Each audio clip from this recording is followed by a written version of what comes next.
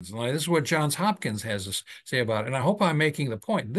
These are the most astute, hopefully the most astute answers that are derived off the internet for the public, for your public, for my patients, for your patients.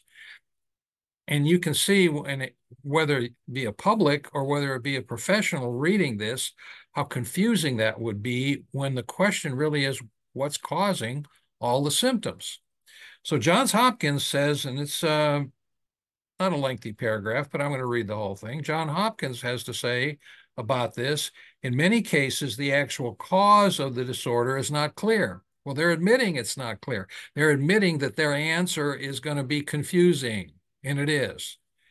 Sometimes the main cause is excessive strain on the jaw joints and the muscle group that controls chewing, swallowing, and speech.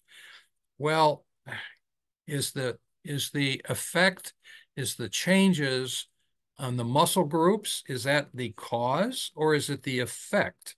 Well, actually, it's the effect of the chronic inflammation. So it's not the cause. So it doesn't answer the question. It is not the cause. It's an effect.